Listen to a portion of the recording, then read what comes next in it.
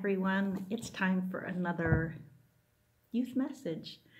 I have something I want to share with you that's been very personal in my life for the last week. And so let's get into it. So I made the decision last week, after all of the goings on in Washington, D.C., to take a break from Facebook. And when I say take a break, I mean I can't not do Facebook because of what I do here, like uploading this video. But I'm only going to be on the church's Facebook page. I'm not going to go to my page at all. And the reason for this is it all started, goodness, when did it start? Before the election. It started actually before the Black Lives Matter protests, but it really upscaled at the time of the riots. And it escalated even more at the election, and even more post-election, and then even more, like super too much after what happened last week in Washington, D.C. Now, I'm not condoning what happened in D.C. at all. No way. But the amount of hate that has been building in Facebook has been horrible. And I have some people that I thought were friends who everything that spews from them in Facebook is hate. Absolute hate. Everything is hate, hate, hate. Or if you don't believe my way, then you're wrong.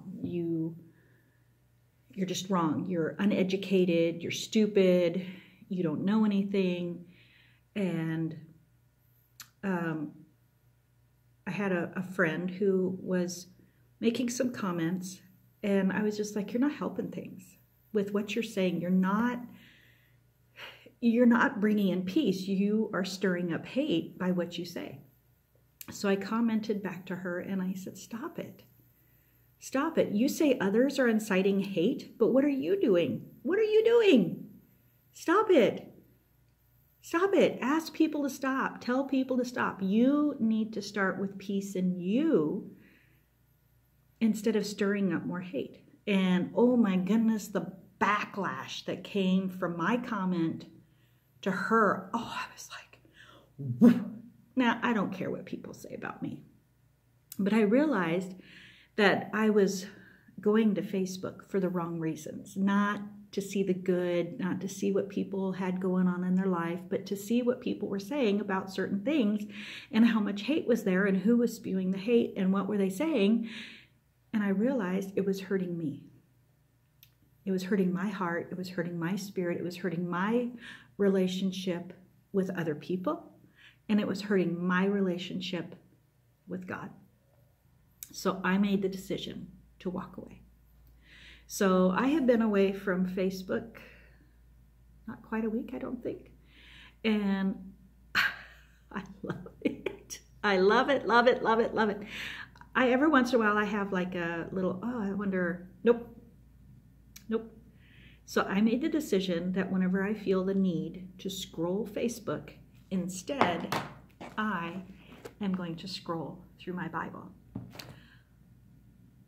and get the encouragement and the love and the things that I need, the peace that I need in my life, will not come from Facebook. Will not come from Facebook. And no matter what people are saying, the next president will not be God, I can tell you that. And the next vice president will not be a God. And I keep feeling like some people think that Biden is going to, I've even heard it said that Biden will set everything right, that everything in the world will be right. I'm like, wow, that hasn't happened ever. And it's got me really worried that people are going to put too much pressure on Biden. And he's not going to be able to do what he needs to do because everybody has these false ideas of what he can do and what he can accomplish. I don't care if the House and the Senate are Democrat too. I don't care. It doesn't matter. He's not God. He's a sinful man, a very sinful man, just like every other president that's ever been there. The vice president is a very sinful woman, just like every other vice president and every woman that's ever walked the face of the earth. Every congressman, every senator, everyone in Washington, D.C. is very sinful. I'm telling you that right now. Just like me. I'm a very sinful person. I'm not perfect. I never have been and I never will be.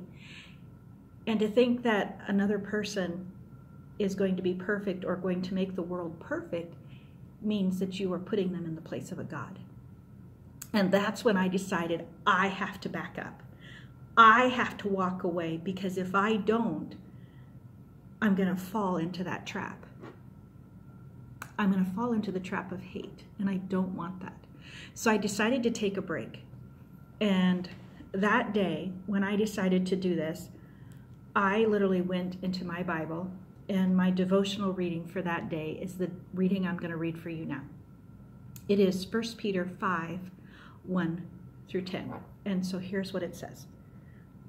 To the elders among you, I appeal as a fellow elder, a witness of Christ's sufferings. So this is written by Peter, and one who also will share in the glory to be revealed. Be shepherds of God's flock, that is, under your care, serving as overseers, not because you must, but because you want to. As God wants you to be, not greedy for money, but eager to serve, not lording it over those entrusted to you, but being an example to the flock. And when the chief shepherd appears, you will receive the crown of glory that will never fade away. Young men, in the same way, be submissive to those who are older. All of you clothe yourselves with humility toward one another, because God opposes the proud, but gives grace to the humble. Humble yourselves, therefore, under God's mighty hand, that he may lift you up in due time. Cast all of your anxiety on him, because he cares for you. Be self-controlled and alert. Your enemy, the devil, prowls around like a roaring lion, looking for someone to devour. Resist him. Stand firm in the faith, because you know that your brothers throughout the world are undergoing the same kind of suffering. And the God of all grace, who called you to his eternal glory in Christ, after you have suffered a little while, will himself restore you and make you strong, firm, and steadfast. To him be the power forever and ever. Amen. That's literally the devotion that I read that day, that I decided Facebook on. I can't even explain to you what it did to me. It was so powerful. Now, it wasn't a scripture that I'd never read before. It was highlighted, and there are notes in the margins about this scripture. So it's not one I was like, oh, I never read that before. Wow, where'd that come from? But it's one I forgot about.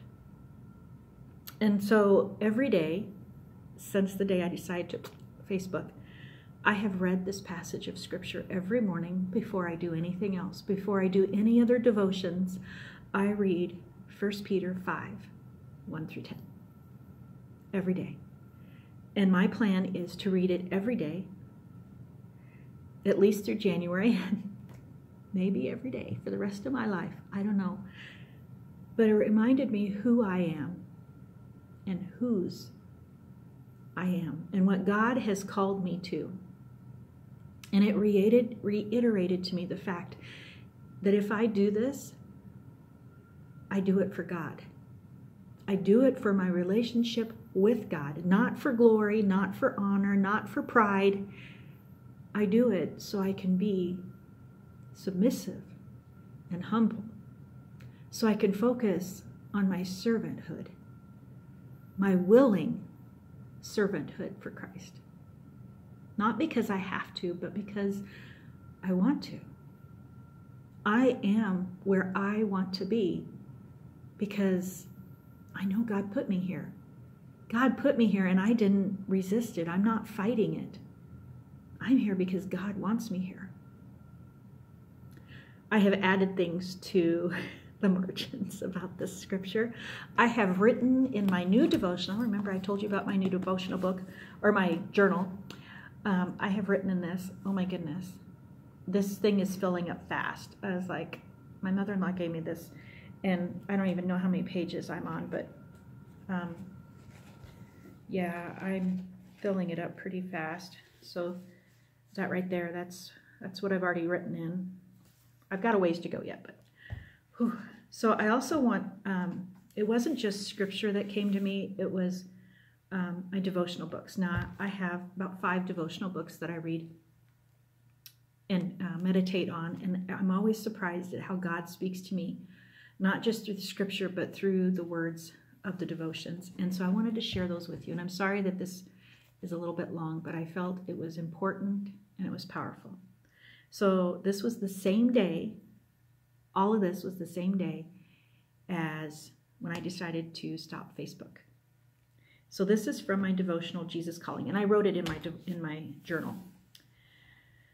I am with you and for you. When you decide on a course of action that is in line with my will, nothing in heaven or on earth can stop you. You may encounter many obstacles as you move towards your goal, but don't be discouraged. Don't give up. With my help, you can overcome any obstacle. Do you expect an easy path as you journey hand in hand with me? But remember that I, your very present helper, am omnipresent, meaning everywhere. If you want to stay close to me and do things my way, ask me to show you the path. To show you the path forward, moment by moment, instead of dashing headlong toward your goal. Let me set the pace. Slow down and enjoy the journey in my presence. This was the same day, okay? And it's not done yet. So this was in my Max Lucado, God is with you. Turn a deaf ear to doubters. Ignore the naysayers. People have a right to say what they want, and you have a right to ignore them. Cha-ching. When the 12 spies reported back to Moses, so Moses sent out 12 spies to go scout the area that they were going to travel through, the Israelites were going to travel through. So he sent out 12 spies, and they all came back to report. All but Caleb and Joshua were spouting doubt. So of the 12, these two, Caleb and Joshua, were not saying, hey, we can't do this. They were outnumbered 10-2, but they still believed in God's power. Let's take our cue from Caleb. Disregard the lethal disbelief of cynics. There is no sanction for rudeness or isolation. When people express their sincere struggles or questions, then help them. But some folks just don't want to be helped. They would rather pull you down than let you pull them up. Don't let them. Caleb didn't. He filled his mind with faith and took on God-sized challenge. When Moses sent Caleb to spy out the land, Caleb saw something that troubled him, and that was the town of Hebron. Abraham had buried his wife there. He was buried there, and so were Isaac, Rebekah, and Jacob. Hebron was a sacred site, but it was inhabited by unholy people. So Caleb asked Moses for Hebron. Moses took the request to God, and Caleb was given the land. 45 years later, at the age of 85, this old soldier chased the enemy and reclaimed the city of Hebron. Caleb wanted to do something great for God. He lived with a higher call. You do too. Ask for Hebron. I don't know if you understood what that meant.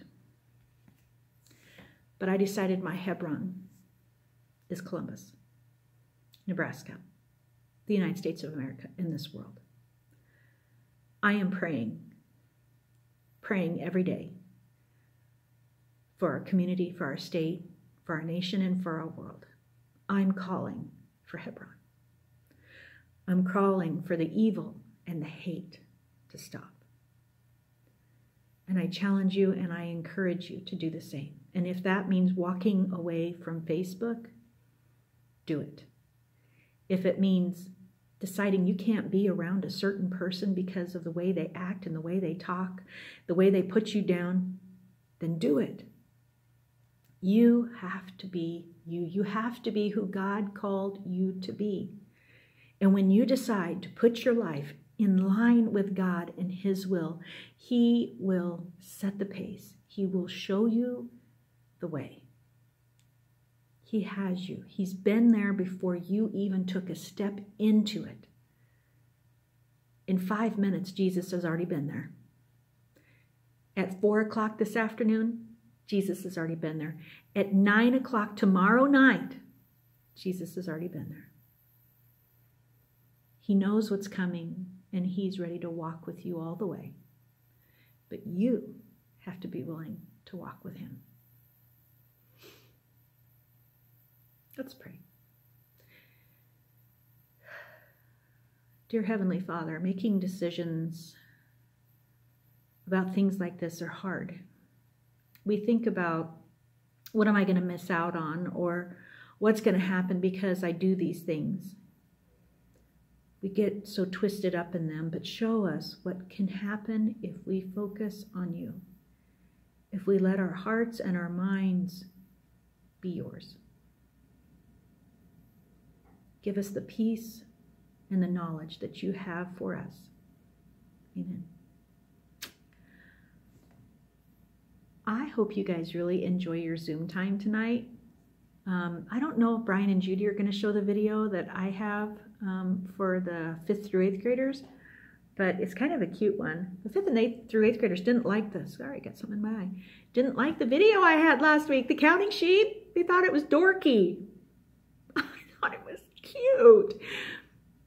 But I have a different video for this week, so we'll see. You guys have a great night. I love you. I can't wait to see you all. Bye.